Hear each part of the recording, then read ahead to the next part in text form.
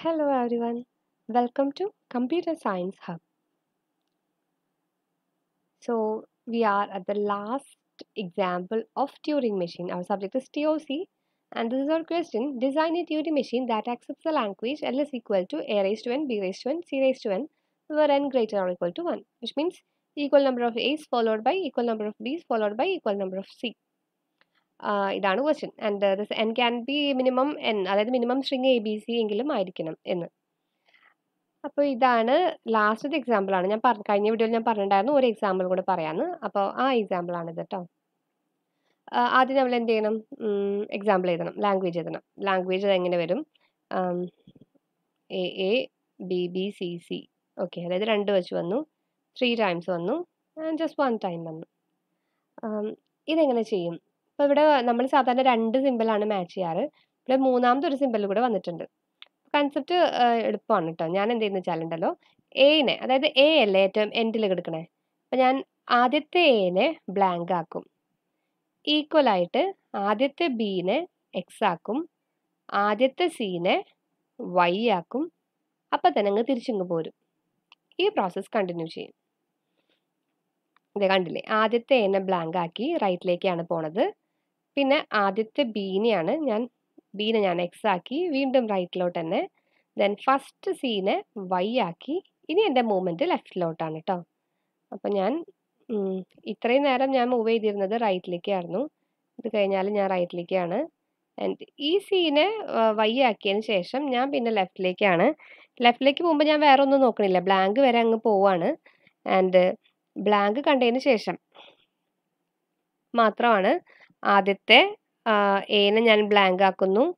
Then ഇങ്ങോട്ട് വരുന്നു, ബീനെ ഞാൻ എക്സ് ആക്കുന്നു. ദെൻ വീണ്ടും വരുന്നു, ഫസ്റ്റ് സീനെ ഞാൻ വൈ ആക്കുന്നു. ദെൻ തിരിച്ചു പോകുന്നു. ആൻഡ് അങ്ങ് തിരിച്ചു പോയി കഴിഞ്ഞാൽ പിന്നെ ബ്ലാങ്ക് ആണ്, തിരിച്ച് കാണുന്നതൊക്കെ എക്സ് ആണ്. നമ്മൾ കഴിഞ്ഞ എക്സാമ്പിൾ പറഞ്ഞ പോലെ തന്നെ ഓട്ടോമാറ്റിക്കലി ഇതിനെയൊക്കെ ബ്ലാങ്ക് ആക്കി തിരിച്ചു വരും. ഇതൊരു ജനറൽ കൺസെപ്റ്റ് ആണല്ലോ. നമുക്കിനി എക്സാമ്പിളിൽ ശരിക്കും നോക്കാം. A A B B C C, ഇതാണ് ഞാൻ ഡിസ്കസ് ചെയ്യാൻ പോകുന്ന എക്സാമ്പിൾ. Q0 നമുക്ക് എന്തായാലും ഓപ്ഷൻ ഒന്നുമില്ല, സ്റ്റാർട്ട് ചെയ്യുന്നത് എ തന്നെ ആയിരിക്കും. 2 പാത്തൊന്നുമില്ല, സിംഗിൾ പാത്തേ ഉള്ളൂ. എ വന്നാൽ എനെ ബ്ലാങ്ക് ആക്കുക. And we are moving to right. ഇങ്ങനെയാണ് മൂവ്മെൻറ്റ് വരുന്നത്. എ വന്നാൽ ബ്ലാങ്ക് ആക്കി റൈറ്റിലേക്ക് പോയി. റൈറ്റിലേക്ക് പോണ വഴിയിൽ നമ്മൾ ആരെയൊക്കെ കാണും? എകളെ കാണാം. എകളെ മാത്രമേ കാണുള്ളൂ. എയിനെ കാണാം. പിന്നെ നമ്മൾ ഈ ബീനെ റീപ്ലേസ് ചെയ്യുന്നത് എന്താക്കിയിട്ട് എക്സ് ആക്കിയിട്ടാണല്ലോ. അപ്പം എക്സിനെയും കാണാൻ പറ്റും. എയിനെ കാണാം, ബീനെ കാണാം, എക്സിനെ കാണാം. ഫസ്റ്റ് ബി, എവിടെയാണോ ബി കാണുന്നത് അയാളെ പിടിച്ച് എക്സ് ആക്കാൻ പോവാ. വീണ്ടും മൂവ്മെൻറ്റ് റൈറ്റിലോട്ട് തന്നെ. കണ്ടില്ലേ, ബീനെ, അതായത് എ കഴിഞ്ഞ് പിന്നെ ഒരു ബി വന്നാലാണ് അടുത്തൊരു ഇമ്പോർട്ടൻറ്റ് മൂവ്മെൻറ്റ് ഉണ്ടാവുന്നത്. അതിനെ എക്സ് ആക്കി റൈറ്റിലേക്ക് തന്നെ പോയി. ആൻഡ് ആ റൈറ്റിലേക്ക് പോകുമ്പോൾ പിന്നെയും ഞാൻ ഇതുപോലെ ഇവിടെ എനിക്ക് ആരെയും കാണുന്നത്? ബീനെ കാണാൻ പറ്റുന്നുണ്ട് അല്ലേ? എത്ര ബീനെ വേണമെങ്കിലും കാണാൻ പറ്റുന്നുണ്ട്. അതുപോലെ സീനെ കാണില്ല. ഫസ്റ്റ് സീനെ നമ്മൾ വൈ ആക്കും.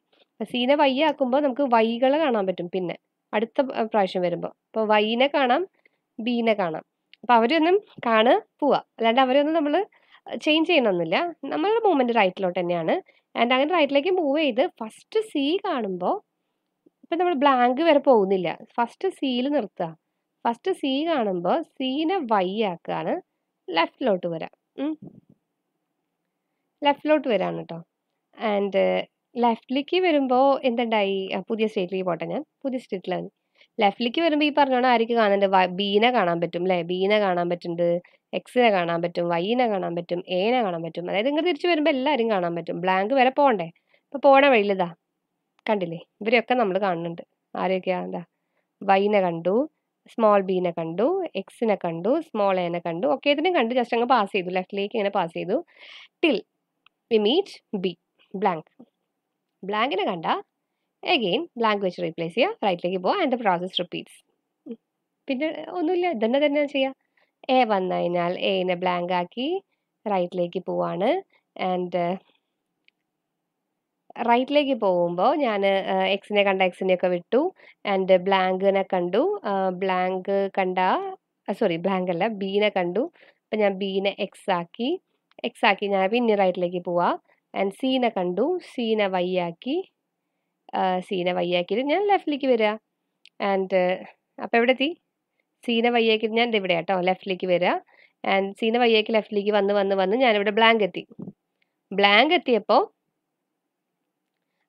എന്താ റൈറ്റിലേക്ക് പോയി. ബ്ലാങ്ക് എത്തി, ബ്ലാങ്ക് വെച്ച് റീപ്ലേസ് ചെയ്തു, റൈറ്റിലേക്ക് പോയി. അതായത് ഞാൻ ഇവിടെ നിന്ന് റൈറ്റിലേക്ക് പോകുമ്പോൾ ഞാൻ കാണുന്നത് എക്സിനെയാണ്.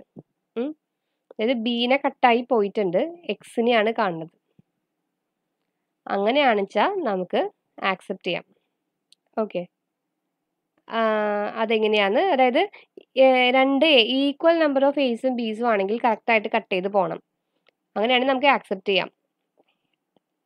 ഒരു മിനിറ്റ്. അപ്പം ഞാൻ ഇവിടെ ഞാൻ ഒന്നുകൂടെ എഴുതാം കേട്ടോ, ഇനി കൺഫ്യൂഷൻ വേണ്ടാന്ന് വെച്ചിട്ടാണ്. ഇപ്പം നമ്മളുടെ കറണ്ട് സ്റ്റാറ്റസ് 2A ബ്ലാങ്ക് ആയി, ആൻഡ് 2B ഉണ്ടായിരുന്നത് എക്സ് ആയി, 2C ഉണ്ടായിരുന്നത് വൈ ആയി, ആൻഡ് ലാസ്റ്റത്തെ ബ്ലാങ്ക് അവിടെ ഉണ്ട്, അവിടെ നിന്നോട്ടെ. ആൻഡ് ഞാൻ ലാസ്റ്റത്തെ എൻ്റെ പ്രോസസ്സ് എന്ന് പറയുന്നത് ഈ സീനെ വൈ ആക്കലായിരുന്നു. എന്നിട്ടാണ് ഞാൻ ലെഫ്റ്റിലേക്ക് മൂവ് ചെയ്തത്. ലെഫ്റ്റിലേക്ക് മൂവ് ചെയ്ത് ബ്ലാങ്ക് കണ്ടു. ബ്ലാങ്ക് കണ്ടപ്പോൾ തിരിച്ച് റൈറ്റിലേക്ക് തിരിയണം. റൈറ്റിലേക്ക് തിരിഞ്ഞപ്പോൾ എനിക്കിനി എ ഒന്നും കാണാനില്ല, പകരം ഞാൻ കണ്ടത് എക്സിനെയാണ്.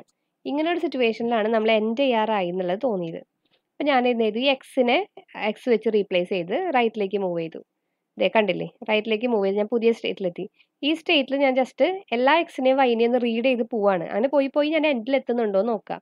അതായത് എല്ലാ എക്സും വൈയും കഴിഞ്ഞോ എന്ന് നോക്കണം. ഇതിൻ്റെ ഇടയിൽ ഇപ്പോൾ വല്ല ചെറിയ ഇടയിൽ ഇപ്പോൾ ഒരു എയോ ബിയോ അങ്ങനെ ഉണ്ടെങ്കിൽ വെച്ചാൽ സ്ട്രിങ് ആക്സെപ്റ്റ് ചെയ്യില്ല. ഞാൻ തിരിച്ചു പോകുന്ന വഴിക്ക് എനിക്കിപ്പോൾ എക്സിനെ കണ്ടു. എക്സിനെയൊക്കെ അത് എക്സ് വെച്ച് റീപ്ലേസ് ചെയ്ത് റൈറ്റിലേക്ക് പോയി, വൈനെയൊക്കെ വൈ വെച്ച് റീപ്ലേസ് ചെയ്ത് റൈറ്റിലേക്ക് പോയി. അങ്ങനെ ലാസ്റ്റ് ബ്ലാങ്ക് കാണാൻ വെച്ചാൽ ബ്ലാങ്ക് വെച്ച് റീപ്ലേസ് ചെയ്യുക, ആക്സെപ്റ്റ് ചെയ്യുക. ഈ ബ്ലാങ്കിൻ്റെ അവിടെ വന്നിട്ടാണ് നമ്മൾ ആക്സെപ്റ്റ് ചെയ്യുന്നത്. അപ്പം ഇനി ഇത് മനസ്സിലാവാത്തവർക്ക് വേണ്ടിയിട്ട് ഇതിന് ഞാനൊരു എക്സാമ്പിൾ നിങ്ങൾക്ക് ഇട്ട് തരാം കേട്ടോ.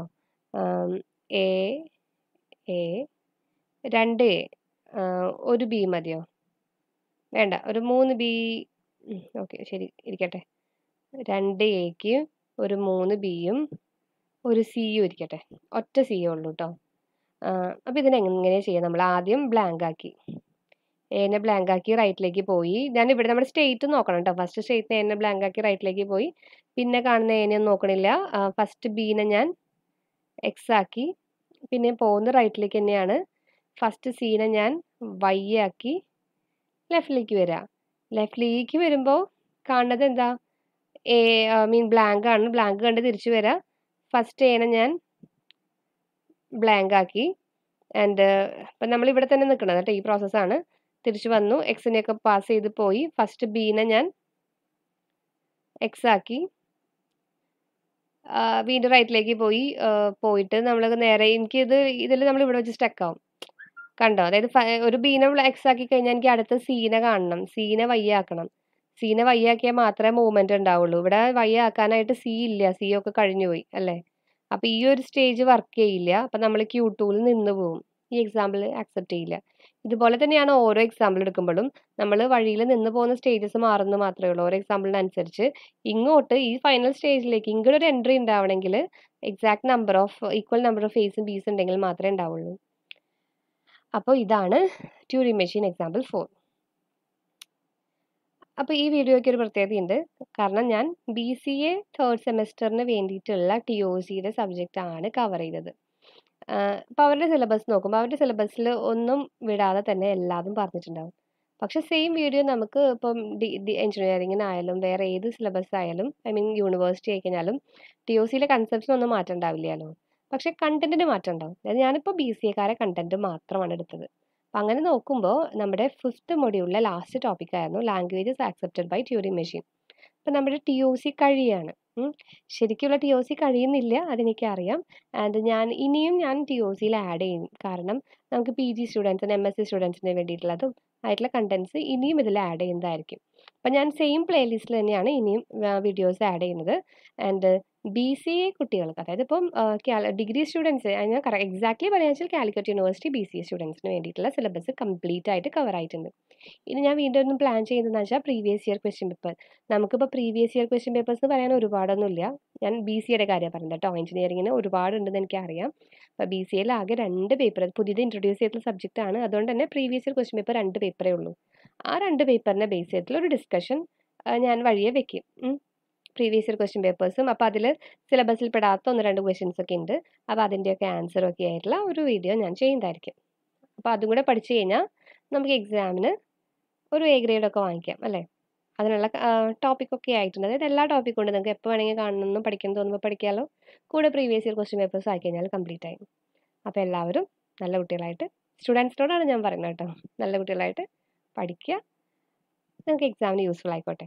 പിന്നെ ഞാൻ വീണ്ടും വീഡിയോസ് ആഡ് ചെയ്യാം കേട്ടോ, ബാക്കിയുള്ളവർക്ക് വേണ്ടിയിട്ട്. എൻ്റെ അടുത്ത് കുറേ പേര് 1-2 ടോപ്പിക്സ് ഒക്കെ പറഞ്ഞിട്ടുണ്ടായി, എടുക്കണം എന്ന് പറഞ്ഞിട്ടുണ്ടായിരുന്നു. അപ്പം ഞാൻ ഇങ്ങനെ ഒരു സിലബസ് കവർ ചെയ്യുന്നതുകൊണ്ട്, അതായത് എൻ്റെ ക്ലാസ്സിൻ്റെ ഭാഗമായിട്ട് ഞാനത് കവർ ചെയ്യുന്നതുകൊണ്ടാണ് ഞാനിപ്പോൾ അതിടാത്തത്. പക്ഷെ ഞാനത് വഴിയിടുന്നതായിരിക്കും. ഓക്കെ. അപ്പോൾ നമുക്ക് TOC എന്നുള്ള പ്ലേലിസ്റ്റിൽ തൽക്കാലം ഞാനിപ്പോൾ ഇവിടെ അവസാനിപ്പിക്കുകയാണ്. ഇനിയൊരു ക്വസ്റ്റ്യൻ പേപ്പർ അനാലിസിസും കൂടി ആയിക്കഴിഞ്ഞാൽ അവസാനിപ്പിക്കും. Okay, thank you.